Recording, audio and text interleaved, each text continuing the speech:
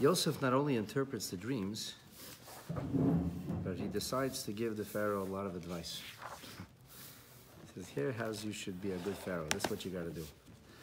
Appoint somebody who has wisdom and insight and sapience and wherewithal. And this person, he's going to set things up. The obvious question is, why is Yosef giving advice? That's not what the Pharaoh asked for. He just said, interpret my dream. But the point is, that is the interpretation of the dream.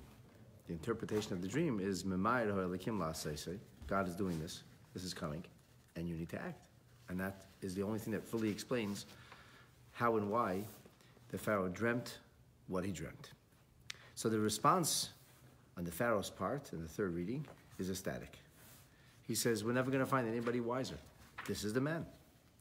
No question about it. And Pharaoh says to Joseph, I have placed you over the land of Egypt. Take a look in verse 42. The Pharaoh begins the process. Vayasar parei es tabate me'al yodei. The Pharaoh takes his ring off his hand. Vayiten oisa al yad Yosef. He himself places it upon the hand of Joseph. Vayalbesh oisai bigdei sheish. He dresses him in linen clothing. Vayosim revid hazov al tzavare. He places the chain of office around his neck. Verse 42. Let's take a look at Rashi. Vayasar parei es tabate. The Pharaoh took his ring off. So Rashi says, Nesinas tabas hamelech, the giving of the ring of the king, he ois is a sign, lemi shenois nalei. So it's a sign for the one that the king gives it to. And what's it a sign of? It's a sign, lihiyos sheni lo ligdula, that he should be viceroy, second to him alone. Rashi doesn't go into the details of what exactly the ring does or doesn't signify, but he says you should know that that's the meaning of the ring. When it says the Pharaoh took off the ring, he ringed Yosef, that's the meaning of ringing him. So for example, over the ages, ringing people have had many different connotations. Even in today's modern day and age, when an engineer graduates, he has to be ringed by another engineer. And the engineers wear a special engineering ring. So there is this idea of ringing somebody, and the ringing done in a certain way, and in that way, it's an act of empowerment. The Ramban says this is very practical. He says Tabas HaMelech was the signet ring. The signet ring was in times of antiquity, when there would be a royal decree, the king would make an impression with his ring into the clay, and that would make something go live. That's the equivalent of the president signing something into law. And so, the signet ring was essentially indicative that this person was, in the Ramban's words, Nagid. He was leader, ruler, or Mitzaveh, B'chol Malchus. He would be the one to instruct the entire kingdom. Why? Because now he has the signet ring with which he can make the official seal. So, practically speaking, whatever he decides will go into law will actually become law because he has the wherewithal, the ability to sign things into law.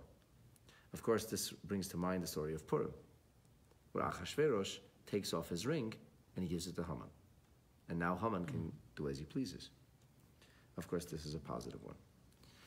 So that's the story with the ring. Big Day Sheish, what's up with the linen clothes? Rashi says, Devar chashivas hu b'Mitzrayim. This was something very prominent in Egypt. I suppose this is the Egyptian ermine. This, you're talking about a kind of fabric, a textile, which is very unique, very special. And in Egypt, if you wore linen, you were like the uppercut. That put you in the realm of nobility. Revid, the chain of office. What does this mean? So Rashi first says this means anak. This is a chain that goes around one's neck. Because it's comprised of individual rings, that's why it's called revid. It's because it's made of many pieces. Now, if you never saw a picture of the ancient Egyptian kings, you don't really understand what this means. So yeah, sure, every chain is made of many links. But if you've seen pictures of the ancient kings with that kind of design that goes across the chest, that's made up of individual pieces. That's the chain of office we're talking about. That's exactly what we refer to when we say chain of office, that Yosef wore this very, very fancy kind of an ornament. It's not like a ring as you think of it today as like little rings. It's not a little chain. This was a heavy metal thing made up of individual plates. V'chein, similarly, we find in the scripture, in the book of Mishlei, we find marvadim rovadati arsi. And the intimation is, ratzafti arsi mirtzofes, that the beds were, so to speak, set up together. Now, when you think of rings in the European sense, that doesn't really make sense. It doesn't. The imagery Rashi is invoking does not bring to mind the imagery he's cross-referencing. But when you think of those Egyptian pictures, right, around the neck with those pieces, that's exactly what it is. It covers the whole neck. It's all, so to speak, one piece next to the other. And Rashi says, B'lshen HaMishnah, in the language of the Mishnah, it's Mukov Roivdin Shal Oven. There was rows of stone, one after the other. And this is talking about the area of the Beis HaMikdash where the Kohanim used to sleep, and they would have this indented stone. So there'd be like stone shelves, but the stones would be one on top of the other. And that would be like a wall that was staggered stone. And then it says like Al Revid Haravi Sheba Azara, that they used to place one of the vessels of the Beis HaMikdash on the fourth stone or the fourth step of the Azara, the Hiritzpa, and this was something that was entirely covered with stone, a flagstone. So the covering, this is the chain of office that we're referring to over here. So now it just makes sense. I wonder if Rashi ever saw a picture of it or even understood it in the visual sense, as we do today, because, these things have just come out of the ground, out of the mummies. At any rate, the next thing the Pharaoh does is Vayarke Veisei b'merkeves HaMishnah. He has him mounted or riding in Air Force 2, in the secondary chariot, Ashaloi, which he had. Vayikru lefanov, and they proclaim before him, Avrech! He's an Avrech. V'nosan oisai, I'll call Eretz Mitzrayim. Thus, he was placed over all of Egypt. Okay, what does this mean? B'merkeves HaMishnah. Rashi says, this is a merkava, as a chariot or a vehicle, hashniel merkavtei, which is second only to the royal chariot or transportation mechanism that the king used. Hamahaleches etzel shaloi, the one that goes along with the pharaohs. So merkeves HaMishnah literally means the secondary chariot. And Rashbam suggests that it's not actually a chariot, but rather an animal. He said there was the steed of the king, and then there was the viceroy steed, and he got to mount that steed. Ramban and Radak maintained that it was a very well-known vehicle, a vehicle that was known to be reserved only for the second in command, which is why I use the terminology of Air Force 2. Air Force 1, the president rides. Air Force 2, the vice president rides. Our prime minister has no plane. This is the way it is. They commandeer like some military jet when they need something. Vayikru lefanav Avrech. They proclaimed Avrech. What in heaven does Avrech mean? What were they proclaiming Avrech for? So Rashi says, if you take a look in the Targum, Ketargumi Unkelis renders it Dein Abba Lemalka. This is like the father for the king, meaning the one who is responsible. Like a father or a mother are responsible for the household. This is the father figure of the monarchy. And Rashi says, how does that become the word Avrech? Well, Av we know means a father, but he says Reich, B'lshen Arami, the word Reich in Aramit, according to another opinion in Roman language, is Melech. And in Germany, what do they call it? A Reich. Same terminology, same language. So we have this expression in the Gemara in Perek HaShutfin, in Maseches Bava Basra in the beginning. It says, Loi Reika v'loi bar Reika. I'm not a king, I'm not the son of a king. And that's what Unkelos means when he says, Dein Abba L'Malka. Dein Abba L'Malka means Avrech, father for the king. But this is like a little far-fetched, that Avrech means father for the king, because it doesn't sound like a conjunctive word. What does the word itself mean? But with Divrei Agada, therefore Rashi adds words of Agada. He says, Darash Rabbi Yehuda expounded on this word. And he said, Avrech ze Yosef. Avrech is not a general terminology. It's not a word which is used to describe the second in command, or the person who's going to be the CEO of the company, the one who's going to be responsible for the king's affairs, the chief of staff, if you will. No, that's not what it means. And how do we know that? Because besides Yosef, this word is never used again. And if the word actually means that, how come the word isn't used? All the examples that he brings here are connected to Reich, not to Av. Av is self-understood. The word Avreich itself shows up nowhere. So that's a problem. So Rashi can't just leave it as Avreich, that, yeah, that's what Avreich means, because this is a word that never shows up anywhere else. And therefore, we have Rabbi Yehuda, who is expounding and saying, you're right.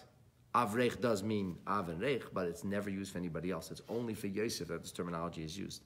And that's because who Av b'chochma, he is like a father in wisdom, meaning experienced, but Rach b'shonim, he's very tender in years. He was only 30 years old.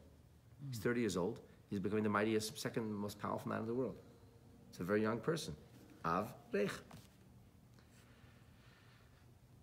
So, but incidentally, this is what a lot of times people who study in a koil, they're called an avrech. Why? Because they study a lot of Torah, supposedly. So they're supposedly very wise, but they're very young in years.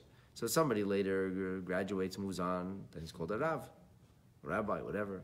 But somebody who's not yet a rabbi, but nonetheless learned it in Torah, so we call him an avrech, which means av b'chachma and reich b'shanim. Amar le Rabbi Yossi ben Durmaskis, Rabbi Yossi of Damascus said, he says, oy vey, how long are you going to play this game and twist and turn the psukim to fit your thing? That's not what it means. Ein avrech l'loshen berkayim. The word avrech comes from kneeling. It means knees. Sha'akol nechnasam v'yetzin tachas yadeh. You kneel. The person you kneel before is the person everybody is subservient to. It's a word that describes subservience. It's not a special word describing Yosef's unique conditions, being so wise yet young. Like it says, the Pharaoh said, I will place you over the land of Egypt. So if the Pharaoh says, I place you over the land of Egypt, then the idea of I place you over the land of Egypt represents what? That everybody kneels before him. So this is the kneeling. That's what we're talking about here. The day of kneeling. Everybody kneels. This is the simple pshat, as Rashi explains it. In the other Mefarshim, there's a lot of discussion of this business of Avrech. For example, the Tur says that the word Avrech is also a conjunction of the word Bracha. And he says everybody blesses the king, so to speak. In the Sefarno, we have this idea of both like Havrech, he says, which is like a command. People kneeled and they would cry before him, cry out before him. Rabbeinu Bechaya says that Avrech represents the idea of two words of Av and Adon, because here was a person who went from nowhere, a meteoric rise. He was a slave, he was a jailbird, and now he went through, smashed all the glass ceilings. That's why it's called Avrech. Two fancy words to describe his greatness. Instead of just Reich, we called him Avrech. So we have the middle interpretation in Rashi, which is about kneeling, right? So let's take a look now in the Birei Chumash quickly before we go on to our davening this morning on page Reish Lamed Ches. The Rebbe notes the following: Tzarech Bir. From the words that we just read, this business of Avrech being l'shem birkayim, being a permutation of knees and kneeling, that everybody would kneel, and this was a sign of Yosef's supremacy, his sovereignty. So with regard to Yosef's brothers, though, what does it say? What did the people do? When the brothers came, it says, Vayishtachavu le apayim arsa. They bowed low. Their faces were literally in the ground. Which this, as explained by Rashi, nishtatchu le apneim. They spread themselves flat on their faces. Literally fell on their faces. And Rashi there says, V'chein kol ishtachava. Whenever the Torah uses the terminology hishtachava, it means pishut yadayim v'raglayim. It means flat out. Not kneeling, but flat out. So kneeling is a sign of subservience. Falling on your face is a much more serious sign of commitment and subjugation. So from that pasuk, and this is a pasuk in the same parsha, it's mashma, it seems, that the custom was not to kneel before Joseph, but rather to prostrate oneself before Joseph. As one would prostrate themselves before a very king. Well, in that case, how could we appreciate this language of Avrech, which is Lashon Birkayim? And here, Rabbi Yossi ben Damascus says, for how long are you going to twist the words of the pasuk? It's straightforward. He's the person everybody kneels before. In fact, he's not the person everybody kneels before. He's the person everybody prostrates themselves before. And here you're suggesting that the terminology Avrech is L'Shem Birkayim. So the Rebbe says the truth is very simple. Yosef Achen L'Haya Melech L'Chol Davar. He was not actually the king. Why wasn't he the king? Because a king is not in power by dint or virtue of somebody else granting him power. That's not a king. He didn't come to the monarchy with his own virtue. And like it says, the Pharaoh is the one who placed him.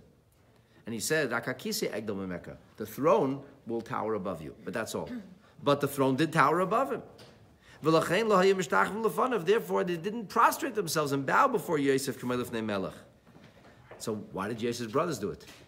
A bunch of Yidden show up in Mitzrayim. They have no idea what you're supposed to do in front of an Egyptian king. Everybody knows. And the viceroy, you kneel. And the pharaoh, you bow. These guys are terrified. They know a bunch of Yidden. They just came to get some food. All of a sudden, they're in this big fancy throne room. This monster is screaming at them. They don't know what to do. They fell on their faces. It's not a question. Yosef's brothers did something. They didn't know what else to do. Simple. That's why they bowed low on their face. But now the Rebbe does something unbelievable. He says, okay, that's on a pshat level, it's not hard to understand. But really and truly, there's something much more profound and deeper going on beneath the surface. Malchus Yosef usemel Malchus Shemayim. Yosef's monarchy ultimately is symbolic of the reign of heaven. His batlus b'fnei Yosef, the sense of humility before Yosef, who's had tzaddik, humbling oneself before the tzaddik, this is kamoya ki his batlus b'fnei machusei shel HaKadosh Baruch Hu. This is like the famous line that Yosef sends to Yankov. He says, Samani Elikim La'adna Mitzrayim. I placed God as the master over Egypt. So one way of interpreting it is Samani Elikim. I placed God, not God placed me. I placed God as the master. Yosef tried to bring morality to the country. He tried to make HaKadosh Baruch Hu part of the fabric of Egyptian society. In other words, his batlusam shal anshe Mitzrayim b'fnei Yosef, when the people were nullified, when the people were subservient to Yosef, ultimately Yosef tried to bring them into a higher kind of spiritual consciousness, an awareness of the Creator. Now, the Egyptians, they couldn't really be brought along so far. How far could they go? They could kneel, but that's all. They're ready to kneel before Yosef representing the Malchus of Shemayim. But the brothers of Yosef, subconsciously and intuitively understood and stood before Yosef that he's Yosef HaTzadik, they were capable of a much higher level of bittul, and therefore they didn't only kneel, in fact they prostrated themselves. So the Pshat has a beautiful mystical teaching behind it, explaining to us the importance of bittul, of renouncing one's self-importance and bowing before the Tzaddik, which ultimately represents the idea of being subservient to HaKadosh Baruch Hu. With this, we shall conclude for today.